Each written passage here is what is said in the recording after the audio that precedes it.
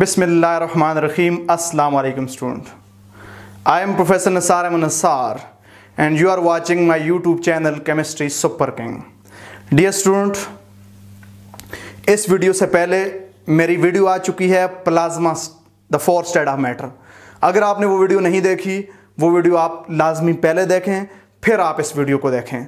Student, ये मेरी video है, इसका टॉपिक है different velocity terms.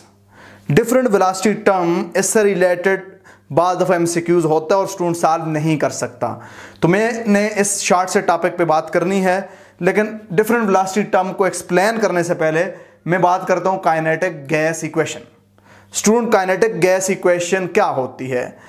Kinetic gas equation होती है PV is equal to 1 divided by 3mnu² RMS। इस इक्वेशन में P प्रेशर है, V वॉल्यूम ऑफ गैस है, P प्रेशर ऑफ गैस है, M मास ऑफ गैस है, N number of molecule of gas है। जबकि हमारे पास जो U है, URMS, यानी इसको हम कहते हैं URMS यानी रूट मीन स्क्वायर वेलोसिटी। इसको हम कहते हैं रूट मीन स्क्वायर वेलोसिटी।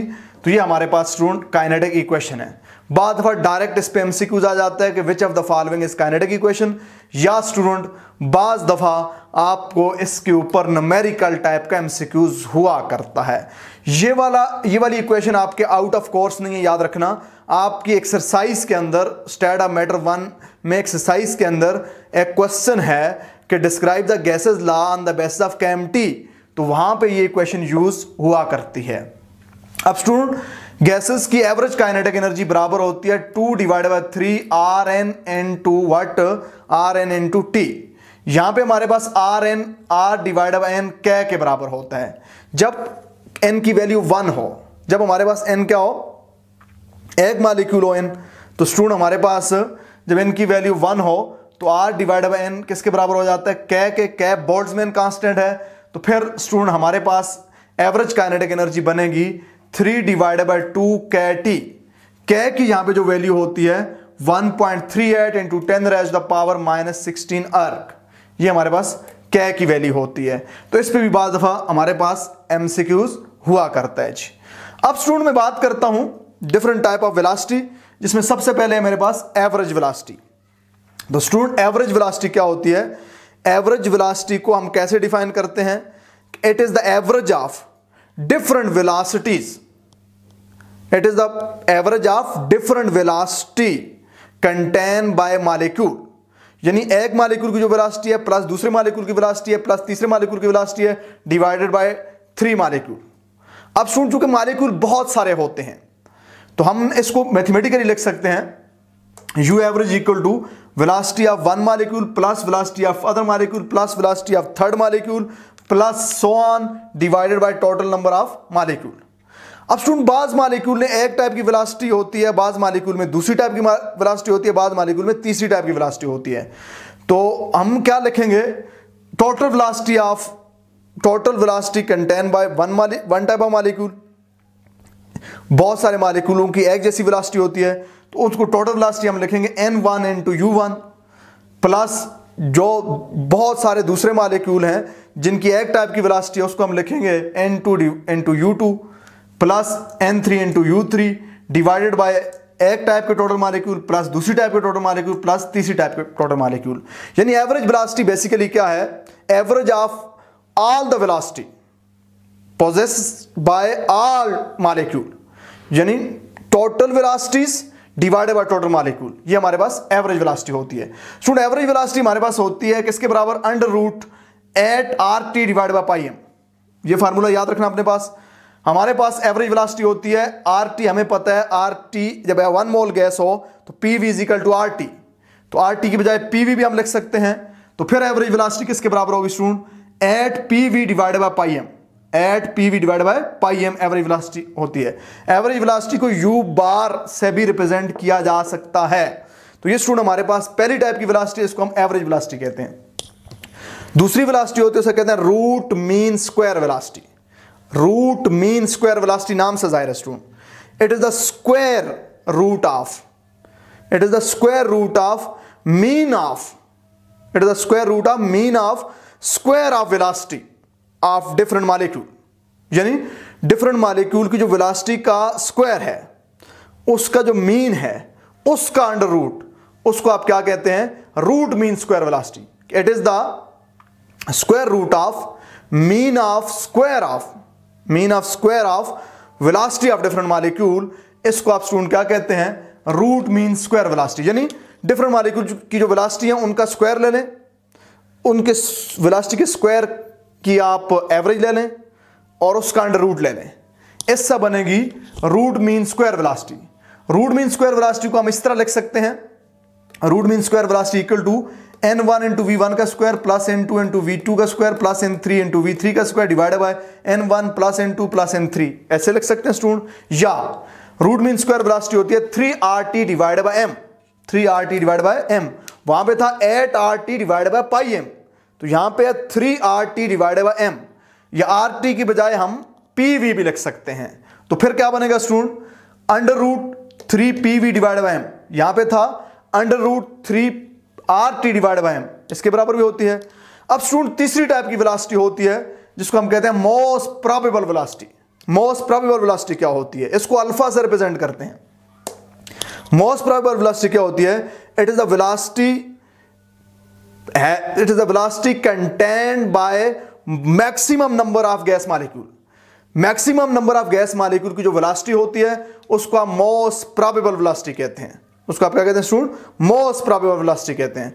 तो मोस्ट प्रोबेबल वेलोसिटी बराबर होती है किसके, 2RT डिवाइडेड बाय m, या 2RT डिवाइडेड बाय m का स्क्वायर रूट, यानी मोस्ट प्रोबेबल वेलोसिटी बराबर होगी under root 2RT divided by m या under root 2PV divided by m। m यहां पे मोलर मास ऑफ गैस है स्टूडेंट, तो ये इसके बराबर होती है स्टूडेंट। तो ये तीन डिफरेंट टाइप की वेलोसिटी थी जो गैस मॉलिक्यूल के पास होती हैं। एक को हमने नाम दिया किसका, एवरेज वेलोसिटी का, एक को हमने नाम दिया रूट मीन स्क्वायर वेलोसिटी का, एक को हमने नाम दिया किसका, मोस्ट प्रोबेबल वेलोसिटी। अब स्टूडेंट ईटा के अंदर, MDCAT के अंदर, नीट के अंदर, जी के अंदर, IIT के अंदर या पब्लिक सर्विस कमीशन केमिस्ट्री के अंदर जो MCQs होता है वो इनके रिलेशन पे होता है। एक सीधा सीधा MCQs होता है कि किसकी वैल्यू सबसे ज्यादा है। तो स्टूडेंट इसकी वैल्यू समझने के लिए इन तीनों के दरमियान क्या रिलेशन है, most probable velocity ratio average velocity ratio root mean square velocity, इनकी क्या रेशो, 1:1.13 रेशो 1.22। तो ये वैल्यू क्या इंडिकेट करती हैं, ये वैल्यू इंडिकेट करती हैं कि रूट मीन स्क्वायर वेलोसिटी ज्यादा होती है, फिर एवरेज वेलोसिटी होती है और सबसे कम क्या होती है, मोस्ट प्रोबेबल वेलोसिटी होती है। अब स्टूडेंट डायरेक्ट यहां पे आपका MCQ आ चुका है कि which of the following has least value, which of the following has least value, किसकी वैल्यू लीस्ट होती है, alpha, option B U prime, option C URMS, option D all have equal. किसकी वैल्यू सबसे कम होगी, किसकी वैल्यू सबसे ज्यादा होगी, ऐसा ऑब्जेक्टिव होता है। क्या करेक्ट रिलेशन है, क्या इंक्रीजिंग ऑर्डर है, क्या डिक्रीजिंग ऑर्डर है। तो स्टूडेंट इस पॉइंट पे आपने याद रखना है कि root mean square velocity is greater than average velocity which is greater than most probable velocity. तो it's a very very important point, इसको अपने पास आपने याद रखना है जी। अब स्टूडेंट हम क्या कर सकते हैं, अगर हमें रूट मीन स्क्वायर वेलोसिटी दी हुई है तो रूट मीन स्क्वायर वेलोसिटी अगर हमें दी हुई है तो हम उससे क्या फाइंड कर सकते हैं, एवरेज वेलोसिटी फाइंड कर सकते हैं। याद रखना एवरेज वेलोसिटी बराबर होगी root mean square velocity n2.92, जबकि हमारे पास मोस्ट प्रोबेबल वेलोसिटी बराबर होगी root mean square velocity n2.82।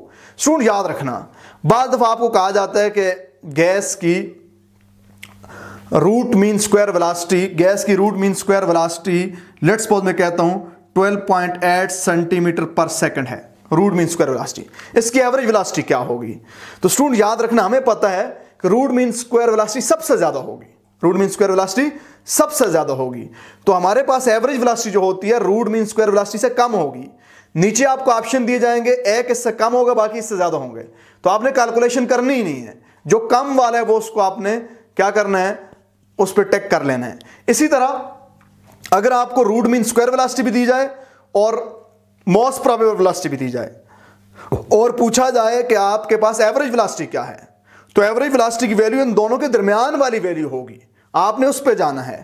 तो आपने इस तरह से क्या करना है, एमसीक्यूज सॉल्व करने हैं जी। फॉर एग्जांपल स्टूडेंट आपको एक एमसीक्यूज कराता हूं जी।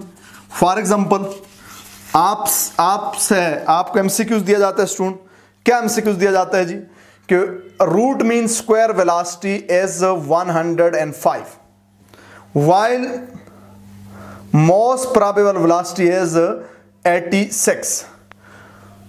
Which of the following could be the value of average velocity? Which of the following could be the value of average velocity? एक ऑप्शन आपको दिया जाता है 75, एक ऑप्शन आपको स्टूडेंट दिया जाता है 110, एक ऑप्शन आपको दिया जाता है 105, एक ऑप्शन दिया जाता है none of these. अब एमसीक्यूज क्या हमारा कि रूट मीन स्क्वायर वेलोसिटी 105 है जबकि मोस्ट प्रोबेबल वेलोसिटी 86 है, तो आपका एवरेज वेलोसिटी क्या होगी। अब हमें कॉन्सेप्ट से पता है कि सबसे ज्यादा रूट मीन स्क्वायर वेलोसिटी होती है, तो इसका मतलब है 110 वाला ऑप्शन भी खत्म हो गया, रूट मीन स्क्वायर वेलोसिटी और एवरेज वेलोसिटी कभी बराबर नहीं हो सकती, ये वाला ऑप्शन भी गया।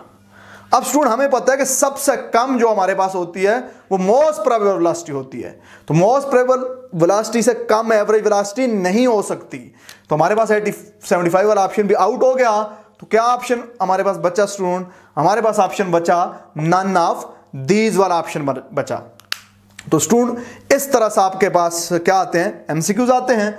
तो मैं बॉयज लॉ को in terms of kinetic equation या in terms of kinetic energy boys law के लिए लिख सकता हूं PV equal to 1 divided by 2m root mean square velocity का स्क्वायर। याद रखिएगा बाज दफा आपको गैस दी जाती है, उसकी रूट मीन स्क्वायर वेलोसिटी दी जाती है, प्रेशर देकर वॉल्यूम पूछा जा सकता है, वॉल्यूम देकर प्रेशर पूछा जा सकता है। मैं कहता हूं कि मीथेन है, मीथेन की रूट मीन स्क्वायर वेलोसिटी में वैल्यू दे देता हूं, मोलर मास खुद से लगा दोगे, इतने प्रेशर पे वॉल्यूम बता दो, तो आपने खुद कैलकुलेट करना है। इसी तरह Charles law student in terms of kinetic energy क्या होगा, V is equal to m divided by 3p, m divided by 3p root mean square velocity का क्या, रूट मीन स्क्वायर वेलोसिटी का स्क्वायर। इसी तरह गायलुसिक लॉ क्या होता है, P is equal to m divided by 3v into root mean square velocity का square, into root mean square velocity का स्क्वायर। ये तीनों फार्मूले अपने पास आपने नोट करने हैं। इससे रिलेटेड भी स्टूडेंट क्या होता है, एमसीक्यूज आया करते हैं। स्टूडेंट अब इस चैप्टर की एक छोटी सी आखिरी बात करके यहां पे इस चैप्टर को हम क्या करेंगे, कंक्लूड करेंगे। तो हमारे पास स्टूडेंट 2 टर्म हैं, मैं उन 2 टर्म पे बात करता हूं और फिर आज का सेशन हम खत्म करते हैं। लेकिन अगर आपने मेरा चैनल सब्सक्राइब नहीं किया, इसको सब्सक्राइब करें, दोस्तों के साथ शेयर करें, हर स्टूडेंट कम से कम 20-30 स्टूडेंट तक इसको पहुंचाए ताकि मैक्सिमम लोगों को इससे फायदा हो। और स्टूडेंट याद रखिएगा मेरी एक पहले वीडियो आ चुकी है प्लाज्मा पे, वो आपने लाजमी देखनी है। अगर आप केमिस्ट्री लर्नर हैं, ईटा स्टूडेंट है, MDCAT स्टूडेंट है, नीट की प्रिपरेशन कर रहे हैं, जी की प्रिपरेशन कर रहे हैं, तो आपके लिए वो बड़ी हेल्पफुल होगी। वो प्लाज्मा वाली वीडियो भी आप मेरे चैनल पे मौजूद आप देख सकते हैं। तो स्टूडेंट मैं बात करूंगा 2 टर्म्स पे, एक को कहते हैं बॉयल्स टेम्परेचर और एक को कहते हैं इन्वर्जन टेम्परेचर। ये क्या होते हैं, इस पे बात करके आज का सेशन खत्म करते हैं। स्टूडेंट बात करते हैं 2 छोटी छोटी टर्म पे, one of which is Boyle temperature, other one is inversion temperature. तो बॉयल टेम्परेचर क्या होता है, बॉयल टेम्परेचर वो टेम्परेचर होता है जिस पे रियल गैसेस लॉ को ओबे करती हैं। ऐसा टेम्परेचर जिस पे रियल गैसेस लॉ को ओबे करें उसे बॉयल टेम्परेचर कहते हैं। यह ऐसा टेम्परेचर जिसके बाद रियल गैसेस आइडियल गैस के तौर पे बिहेव करें उसको हम बॉयल टेम्परेचर कहते हैं। बॉयल टेम्परेचर को TB से रिप्रेजेंट किया जाता है। TB बराबर होता है A डिवाइडेड बाय RB। यहां पे A और B वंडरवाल कांस्टेंट है, R जनरल गैस कांस्टेंट है। अब स्टूडेंट याद रखना, अब जरा देखिएगा कि हमारे पास क्या होगा, हमारे पास बॉयल टेम्परेचर का डायरेक्ट रिलेशन है विद लिक्विफिकेशन। जितना हमारे पास बॉयल टेम्परेचर हाई होगा गैस उतनी ही इजीली लिक्विफाई हो सकेगी।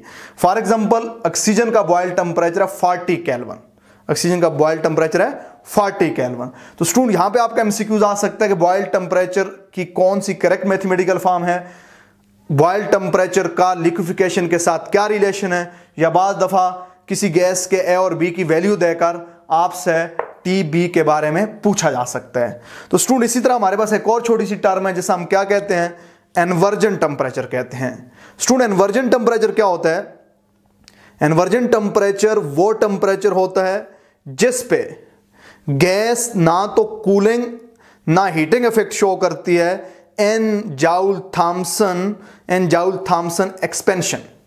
जाउल थॉम्सन एक्सपेंशन के अंदर, जाउल थॉम्सन एडियाबैटिक एक्सपेंशन के अंदर वो टेम्परेचर जिसमें gas joule Thompson adiabatic expansion के अंदर ना हीटिंग शो करे ना कूलिंग शो करे, उस टेम्परेचर को क्या कहते हैं, एनवर्जन टेम्परेचर कहते हैं। तो मैं डिफाइन करूंगा, कैसे डिफाइन करूंगा? It is the temperature at which a gas show neither cooling nor heating effect in Joule-Thomson adiabatic expansion is called what is called inversion temperature. Student at inversion temperature Joule-Thomson effect को mu जे T से represent करते हैं। at inversion temperature Joule-Thomson effect क्या होगा, 0 होगा। याद रखना below inversion temperature cooling effect is observed in Joule-Thomson effect. Below inversion temperature cooling effect is observed in Joule-Thomson effect. जबकि above inversion temperature heating effect is observed in Joule-Thomson effect. यानी inversion temperature से नीचे Joule-Thomson effect negative होता है, जबकि inversion temperature के ऊपर Joule-Thomson effect positive होता है। जब Joule-Thomson effect नेगेटिव हो तो कूलिंग ऑब्जर्व होती है, जब Joule-Thomson effect पॉजिटिव हो तो हीटिंग ऑब्जर्व हुआ करती है। तो ये स्टूडेंट हमारे पास दो छोटी छोटी टर्म थी, एक को बॉइल्ड टेम्परेचर का नाम दे दिया, एक को हमने इन्वर्जन टेम्परेचर का नाम दिया। इसके साथ ही स्टेट ऑफ मैटर 1 यानी गैसेस से रिलेटेड आपके लेवल पे सारी कहानी खत्म हुई। फिर भी किसी स्टूडेंट को कोई मसला हो तो आप पूछ सकते हैं। अब गैसेस पे प्रीवियस ईटा और एमडीकैट के एमसीक्यूज की वीडियो आएगी और उसके बाद हम नेक्स्ट चैप्टर स्टार्ट करेंगे। स्टूडेंट अपना फीडबैक देना ना भूलिएगा, मेरी वीडियो को शेयर करें, लाइक करें, दोस्तों के साथ इसको आपने शेयर करना है ताकि मैक्सिमम लोगों के से फायदा हो। याद रखिएगा स्टूडेंट, इससे पहले मेरी एक वीडियो आ चुकी है प्लाज्मा के नाम से, अगर आपने वो नहीं देखी उसको भी आप देख सकते हैं और फिर कमेंट सेक्शन में बता सकते हैं कि आपने कोई सीखा या नहीं सीखा। आज के लिए इतना ही। Stay at home, stay safe, thank you very much.